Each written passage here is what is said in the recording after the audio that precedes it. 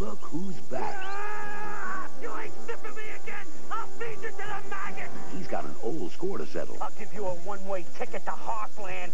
And a new stone to steal. Come on, Colton. Where's the jewel? He knows that I will not be denied. I'm on here. Michael Douglas, Kathleen Turner, and Danny DeVito. The Jewel of the Nile, rated PG. Now showing at Budco's Palace Theater and other theaters.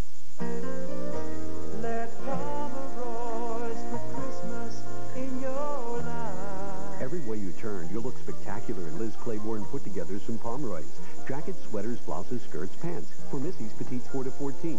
For career, Liz Spectator. Casual, Liz Sport. And just for fun, Liz Wear. All the Liz Claiborne looks at Pomeroy's.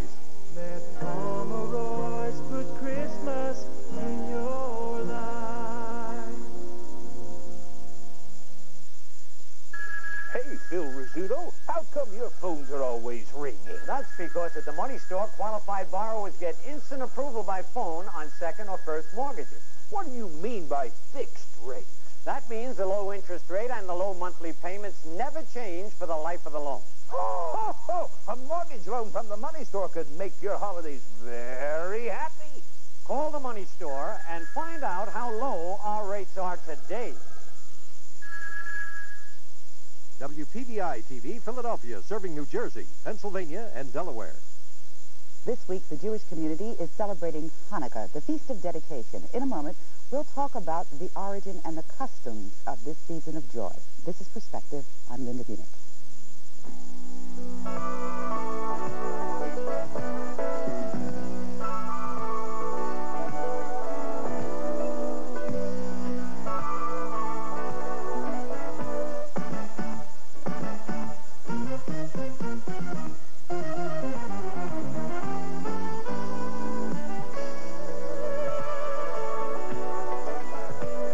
These candelabra are traditional requirements for the celebration of Hanukkah. For all of the 8 days of Hanukkah, these lights are considered to be holy. And here to tell us more about the traditions and the way Hanukkah is celebrated today are three people who should know. Meet them, please. They are Rabbi Marc Rosenstein. He is the director of the Akiba Hebrew Academy, and he's brought along two of his students. They are both seniors, and their names are David Kosloff and Lisa Abrams. Not hard names. I don't know why I stumbled on that. Rabbi, why don't we start with you as an authority to tell us about the origins of the Hanukkah holiday. Okay. Hanukkah has its origins in the struggle of the Jews of Palestine in the 160s BCE against the conquerors of against the Seleucid Empire, which was a split off of Alexander the Great's Hellenic Empire.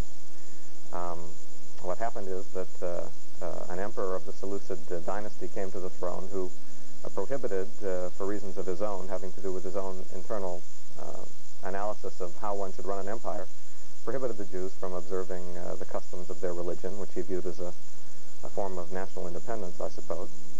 And many of the Jews cooperated and collaborated and gave in to the decree. But there were those among the people who rose up in armed rebellion. There's politics in here. There's definitely politics in here. And the family, who were famous for having spurred and led the rebellion, were a gentleman by the name of Mattathias and his 5 sons. The family name are variously called the Maccabees, which is more familiar, or the Hasmoneans, which is the name which is also known to many people. And over a period of several years, they waged what seems to have been a kind of a guerrilla warfare against a large empire, the army of a large empire, and ultimately succeeded in reconquering Jerusalem and rededicating the great temple, the sanctuary. And the name Hanukkah, in fact, means dedication. It's a modern Hebrew word which means dedication. And now an interesting thing comes along, because we have a divergence, or we have some stages in the development of the holiday itself after the historical event that spawned it. And this, I've done a little bit of homework. Are you talking about the late 19th century when Not yet. Not yet. Oh, good. It's going to be a longer story. Delighted. The original dedication ceremony, which was held in the winter, was seen as kind of a rerun of Sukkot, the holiday of dedication, which takes place in the fall. And so it lasted for 8 days, because Sukkot lasts for 8 days, and that seemed natural to the Maccabees to schedule an 8-day celebration of their victory over the Greeks. Later, after the rabbis of the Talmud were in control, shall we say, of the spiritual life of the people, they were uncomfortable with a holiday celebrating a human victory of our army over their army. And so they, one could argue, essentially, they reinterpreted the origins of the holiday and downplayed the story of the victory and upplayed a legend that the reason that the holiday lasts for 8 days, and this is the famous story that every child knows, is that when they went to rededicate the temple and light the eternal light in their tamid, they only found enough oil for 1 day, and it would take 8 days to get more. They lit the oil, and lo and behold, it burned for 8 days. And that's the story that persists today. That story persisted because that's the story that's reproduced in the Talmud, whereas the original story of victory was in the book of Maccabees, which for many years didn't exist in a Hebrew translation. It's not part of the Bible. It's more of a Christian belief. Right. It became part of the Christian Bible, in fact. Yes. Right, the Apocrypha. And it was really only in the late 19th century, and now here's the part that you did your homework on, that the original meaning was resurrected by with the resurgence of Jewish nationalism and the need to inspire the pioneers going to Israel in Israel with the idea of fighting for national independence and of reconquering and rededicating their land to their ideals. And so the original interpretation became much more common and popular and important in the life of the people. And I think today we live with a mixture of the two. Is it a significant holiday in the Jewish community, or is it a rather not as big as some others? There's de facto and there's de jure there. I mean, traditionally, it's a minor holiday. Mm-hmm.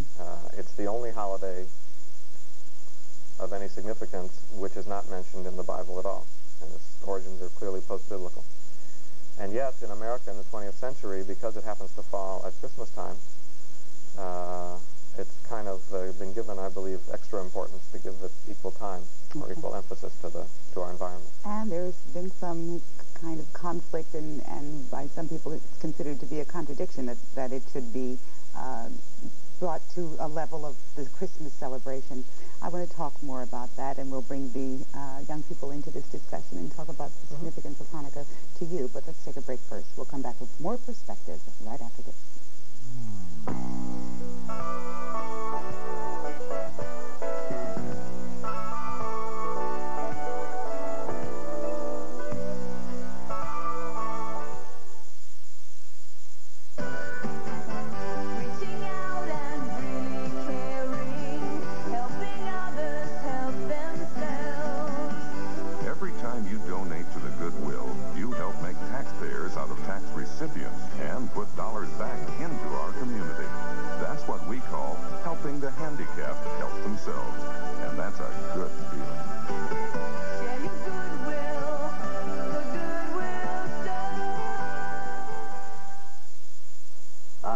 Never forget the night Mark died.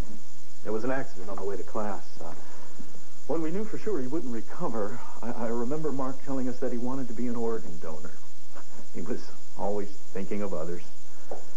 Well, Mark's been gone a year now, and I'll always miss him. But a lot of people have a chance at life because of Mark's gift. It's like a part of him lives on. For information about an organ donor card, call Kidney 1.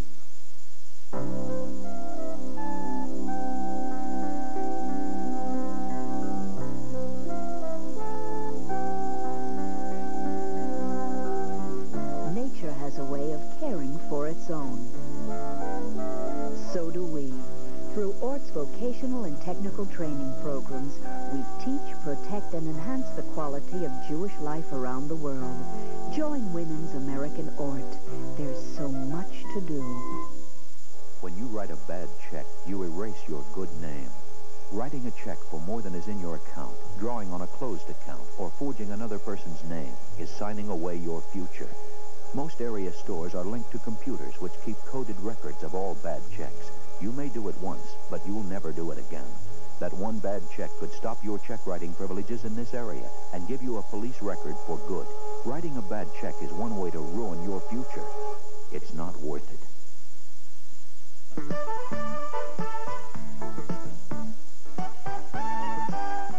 on this perspective, we're all learning a little bit more about the holiday of Hanukkah, and we've already heard about the variety on the theme. Now we're going to come to our students. David, why is Hanukkah significant to you?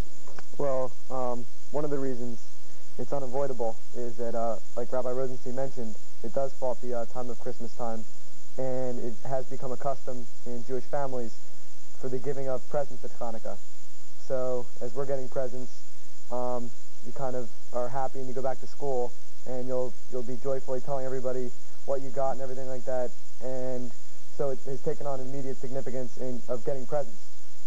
Spiritually, it means to me at least something that is a timeless story for Jews, in that there was the Jews were a minority here, and we were being oppressed and persecuted, and because a small fraction of Jews failed to give in to the pressures that were being applied to them, Judaism was able to live on. And I feel that in celebrating that, in a sense, spiritually, I'm keeping that chain alive. How does your family celebrate it? With all of the rituals? Not with all the ritual, but we try to keep most of it intact in our household.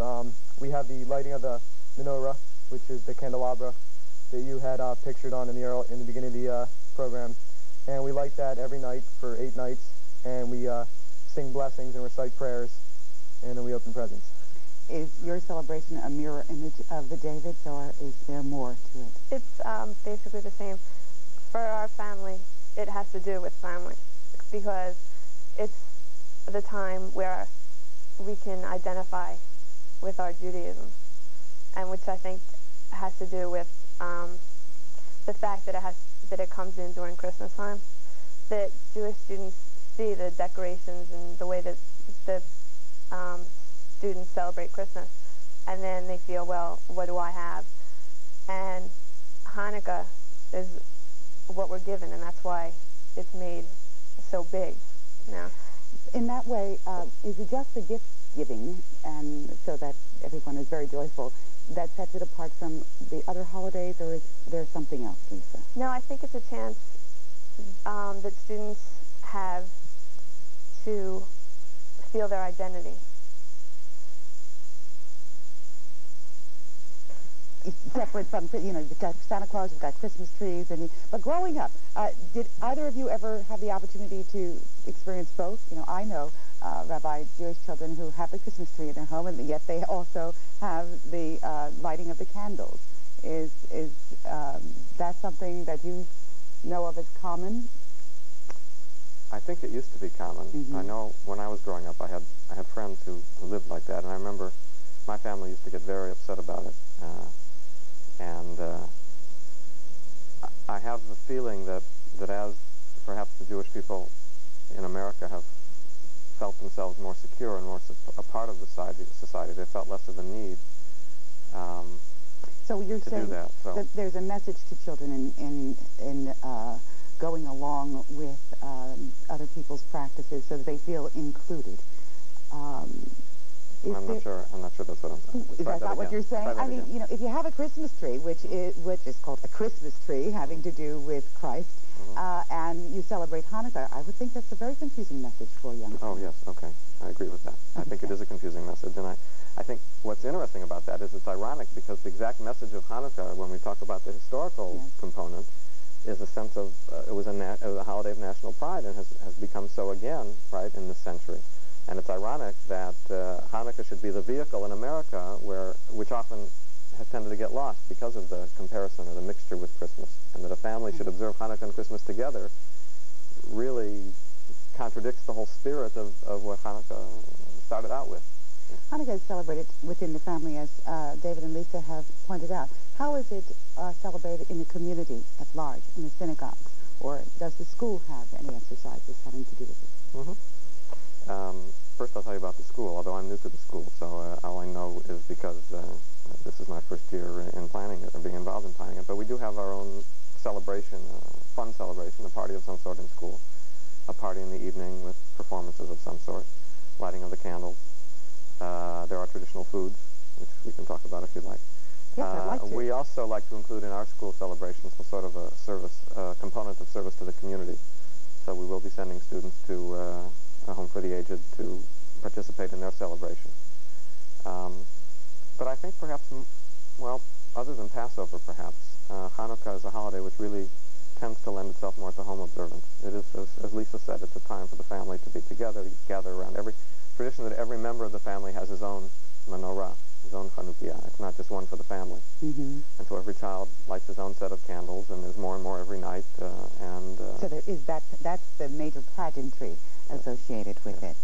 Well, we might as well get to the food of Hanukkah and make everyone's mouth water. I wish we had some samples of it here. What is traditional? Oil. Mm. There are various, in different ethnic communities within the Jewish people, there are different traditions, but all of them are based upon eating things which are fried in oil because of the miracle of the oil, which burned for 8 days. Now, I guess we interpret that as heartburn in our day for 8 days. But Eastern European Jews tend to eat potato pancakes, and Jews from North Africa tend to eat donuts, deep-fried donuts, jelly donuts. Okay. We're going to take another break. I did a little alliteration here because it's not only gift-giving, but there is also gelt, which is expected during Hanukkah. We'll give you a definition of that right after this.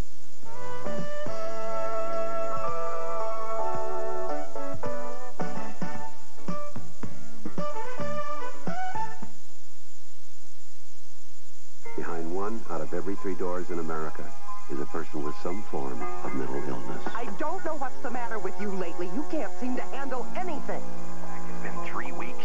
Yes, I know, Mr. Davis, but I just don't feel up to coming to work yet. All you do is sit in this room and brood. Just leave me alone.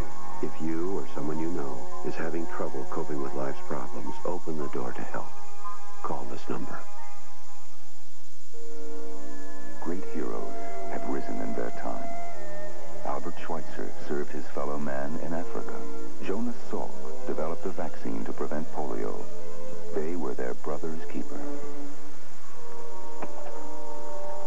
In our town, unsung heroes perform courageous acts every day.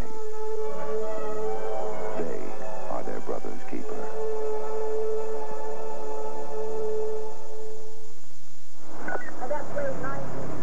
If you're going out for drinks tonight, be careful, because no matter what you do, there's a real good chance you're going to run into something.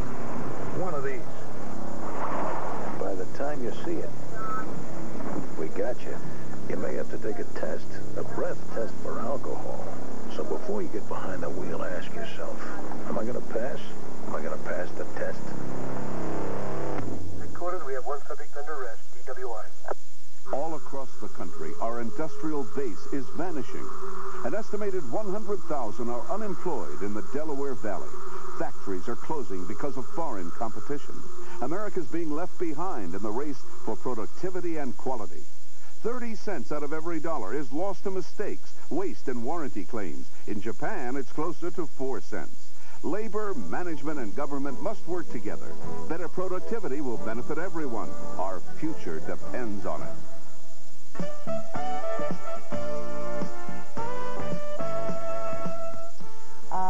We have Christmas time. We also have Kwanzaa now. By now you should know what Kwanzaa is. It's an African celebration of gift-giving time in the winter. And today we're talking about Hanukkah. And Lisa, the separation of the secular and the spiritual celebration is something that a lot of Christians struggle with. I know that I have. You want children and people to feel the generous spirit of Christmas time. Is there that same kind of conflict in the Jewish community when it's Hanukkah time and there is this celebration of dedication, and yet you have people saying bye, bye, bye, bye, so that do young people feel like I want my money and I want my presents and, you know, that's what it's time for, or is the spiritual more important? A long question, I know. I think that the spiritual is more important to me. I think a lot of students feel that they relate Hanukkah with presents and gifts and I'm going shopping and what did your mother get you, what did your father get you. But I feel that it's definitely more of a spiritual holiday when the family comes together and it gives you a chance to feel your Jewishness.